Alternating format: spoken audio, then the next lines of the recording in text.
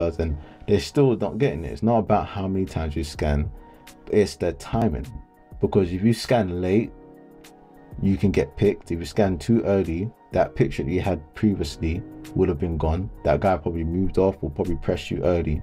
So it's about timing, because we've got something called blind spots. And this is where I spoke again previously on the previous video about timing of scans. And so this is what they said. So when the ball is free, when there has been a long pass from player A to player B, that is the right time for me to do a scan. The next question is where you are scanning. Is it the left shoulder or the right shoulder? Where is the blind spot? And he said, I talked with our under-19 coach. He says that if a midfielder only looks over their left shoulder for years and years, then it's pretty easy to stop them, because they will never turn to their right, because they're unable to get any information on that side.